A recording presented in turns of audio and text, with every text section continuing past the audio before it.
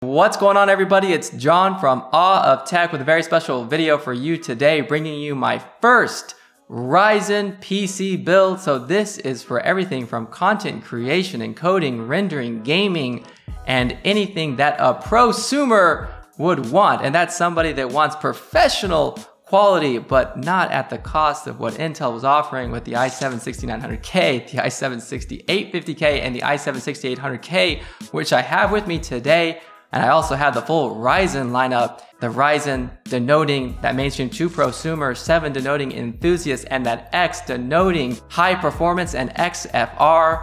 So the flagship that I have in this Ryzen build right now sets you back $499. So pretty enthusiast grade stuff right there. Let's quit wasting time, guys, and get right into this video. So diving right into this mainstream to prosumer build, that's professional quality, professional performance. That's right, the flagship Ryzen 7 1800X, clocked at 3.6 gigahertz, overclocks quite easily out of the box to over 4 gigahertz with the Sense MI technologies that AMD has invested a lot. So let's talk about the installation process. Well, the motherboard is absolutely amazing. So the motherboard, of course, is on the new AM4 platform to have compatibility with these new Ryzen CPUs. This is the MSI X370 Titanium, retails for $299. This is actually by far the best board I've seen and have had personal experience with. The features are just so abundant. It supports up to 64 gigabytes of DDR4 RAM, has connectivity galore with USB 3.1 Gen 2, and included Turbo M.2 with an M.2 shield, Turbo U2, and all this with steel armor to hold everything very securely in place. Supports up to 2-way SLI or 3-way crossfire. The quality exceptional, and installing the CPU is pretty straightforward and simple. Just lift the retention arm up, then grab your chip, not touching, of course, any of the pins on the bottom. Try not to get any grease from your fingers on the top surface of the chip. So holding it from the side, look at the arrow that it has in one of the corners and line that up with the corresponding dot on the motherboard, then gently set it into place. After that, just lower the retention arm back down and it will lock into place in the socket. And moving it on now to the cooler, this one was actually included with the AMD review kit from Noctua, a dedicated special edition for AMD's AM4 socket, sets you back just $65. This is the NH-U12SE AM4. It's premium grade, has a copper base and heat pipes, aluminum cooling fins. It's the perfect size, really slim, and at just 158 millimeters in height, it goes perfect with almost all mid-size and above cases. And it's really nice to see cooler support from all sorts of different manufacturers coming in droves right now. Just be sure with whatever cooler you go with, it fits socket AM4 and you're good to go. And conveniently, there's some high-end NT-H1 thermal paste in the box, which I use to apply just a pea-sized amount on the surface of the processor. So this is definitely professional grade solution, provides minimal thermal resistance, and it's really outstanding. Now the cooler came out of the box as easy to install as literally lining it up with the holes and just tightening the screws down on each side. You can then attach the included fan, which is typically beige and light brown in Noctua fashion. This one's a black variant, no biggie, it's pretty cool. So by using the provided thin clips, just latch them around the edges of the fan and then move them forward to grasp within the fins of the cooler for extra snugness. Now grab the CPU fan cable and plug it into the CPU fan connector that's right above. It's labeled on the motherboard towards the top. So let's move it all along now to the random access memory. This has official support for Ryzen. This is 2 8GB sticks of DDR4 Corsair Vengeance LPX RAM at 3000 megahertz for a total of 16 gigabytes in dual channel, setting you back $129. So to install, just open the retention levers on the memory module slots in DIMMs 2 and 4, since that's what this motherboard manual indicates the configuration needed for dual channel. Now just holding the RAM, line that indentation up of the memory with the groove in the track and just press down until the retention levers snap back into place. You'll hear 2 very distinct snaps for a total of 4 snaps for both memory modules. Now let's take our attention to the case. Don't forget to install the I/O shield. shield. So just go to the back of the case, look for that rectangular hole, line it up, keyboard hole up top, speakers on the bottom, and apply pressure from within until it snaps into place. This is an easy one to forget, so don't start installing your motherboard without putting that I/O shield first. You'll thank me later. Okay, so now let's put that motherboard within the case. We're rocking the NZXT S340 Elite case today. So installing that new motherboard, there's 9 mounting holes within the NZXT case. One of them is actually a raised standoff, so you don't need a screw for that. It goes in the center mounting hole of your motherboard and helps secure the board while you're installing it. So what's great about upgrading is you don't always have to start the build completely over. So I actually have left my power supply in, my storage drives already installed with SATA data and SATA power cables already connected. So just be sure if you're leaving any components inside, if you are doing an upgrade, move all the SATA cables, the front USB 3 cable, the front umbilicals out of the way. You don't want your motherboard going on top of these during the installation. And that all said, just line up the mounting holes on the motherboard with the standoffs in the case. Visually make sure there's no stray standoffs or no extra standoffs depending on your case that could potentially damage your motherboard, short your motherboard if there's a stray. Then use the provided 5mm screws that come with your case to secure the motherboard into place. 1, 2, 3, 4, 5, 6, 7, 8. We're good to go. And for storage up front in the SSD caddy, none other than a great value from P&Y, a 480GB solid state drive, excellent sequential read and write speeds, and just sets you back $137. That's for 480GB. Looks really clean up in the front of the NZXT case. And for the power supply, I went with one from EVGA for just $99. This is the EVGA Platinum Certified P2 power supply. It has a 140mm silent fan with double ball bearings, so very long lifespan, 10-year warranty, really nice. Braided cables, it's fully modular, so you can decide what cables you want, what cables you don't want. I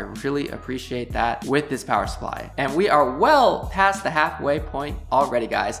Let's get into the wiring. That's a little bit of the tedious part. So grab the front umbilicals. That's the 4 tiny connections on those wires. And look for the pins right above the label JFP1 underneath. Route the 4 wires with the tiny connectors to connect hard disk drive LED, power LED, and now it's also a really good time to connect the large motherboard connector. Yeah, the huge 24-pin connector with a clip on one side. You can't really miss this one, guys. It snaps right into place on the right middle side of the motherboard, and you'll hear it click into place. So let's move it on along now to the graphics card from MSI, the GTX 1070 Gaming X. This red dragon looks beastly, has RGB lighting, has some red, looks like fire on the side. Really cool looking backplate. Installation is really easy, and this GPU only sets you back $415. So to install it, just look to the highest PCI Express slot. There's steel armor, so it's going to hold it very securely into place. Now don't forget, guys, you got to give power to that graphics card. So route the power cables. They're actually labeled PCI-E. That's the PCI-E power cables. You're going to need a 6-pin, and you can combine a 6-pin and a 2-pin to make an 8-pin. So it's going to be a total of 14 pins, and they will snap right into place. And applying a little bit of pressure to the connectors, you'll hear them snap right into place. So now put the side panel to the NZXT S340 Elite case back on. That tempered glass, how amazing does that look? And you are just about ready to boot up your new AM4 Ryzen PC for the very first time. And now your epic workstation battle station is ready to take on the world. Just get the power cable, plug it into the power supply, boot it up as usual.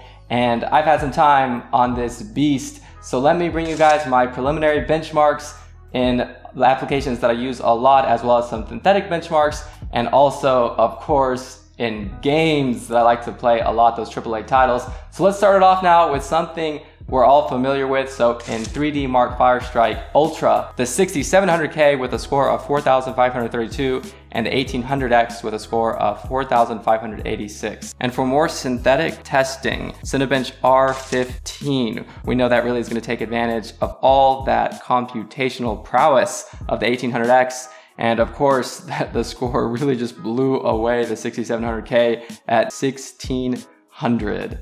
And moving it on along now to some very real world application, and that's going to be in rendering and exporting, more specifically in Adobe Premiere. I know the Adobe applications are very popular, and somebody who has a productivity setup or a workstation is more than likely going to be using something from the Adobe lineup, and the results were very pleasing. It took my old Intel system 39% longer to render the same video. And the results also very pleasing for video exporting. The Ryzen 7 1800X system doing it much faster. So let's move it on now to gaming, because you know I love to game. So I have a 4K display. I usually have it at 1440p because I'm rocking the GTX 1070, and that's really the sweet spot for the 1070. And these are mostly in-game benchmarks since I wanted to remove the chance of human error. So Batman Arkham Knight, in-game bench, high settings, results are pretty similar. Shadow of Mordor 1440p Ultra, the in-game benchmark, again, results very similar. Rise of the Tomb Raider 1440p, very high. Anti-aliasing 16x. This is in the geothermal valley. So this was with DirectX 12. What's significant here is that the minimum FPS on the Ryzen 7 1800X system was a bit higher. And now for Witcher 3 1440p Ultra, HAIRWORKS on. The Division at 1440p Ultra settings, in-game benchmark. And that's all I got for this video, guys. You let me know what you think in the comment section down below. Is Ryzen 7 worthy of being AMD's flagship enthusiast chip?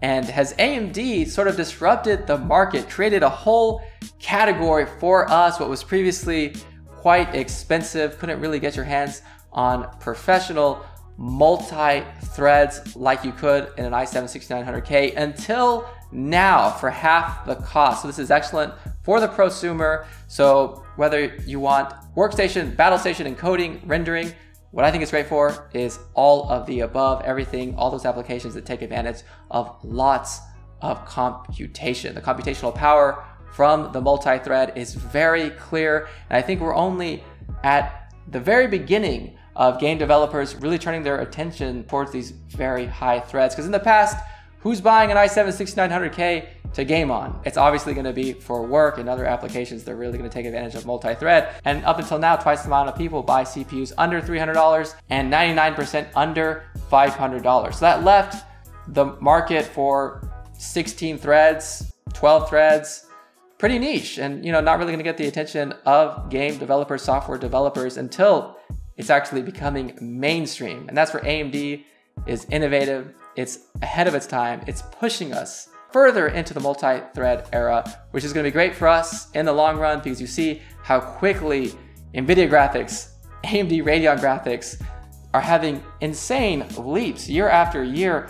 I don't know if a 4-core 8-thread was really going to cut it for much longer. I mean, think about it. GTX 970 to GTX 1070, around 50% gain. Then you have, in the same time period, i7 4790K to i7 7700K, around 10% gain. So you don't need to be a wizard in compound interest math to see at that rate, 4 cores, 8 threads is not going to cut it for long, and allowing the developers to focus their attention by making this market segment so accessible by everybody. It's just going to be great for everybody in the long run because I think we're going to see better overall performance in gaming, less bottlenecks. Once the optimization is really fine-tuned by the developers, by this new creation of a category, the accessibility of chips that have performance that previously was way out of our hands with Intel's pricing structure. Now it's in our hands, it's in our grasp, and this is the future. AMD is the future, and it's leading the way.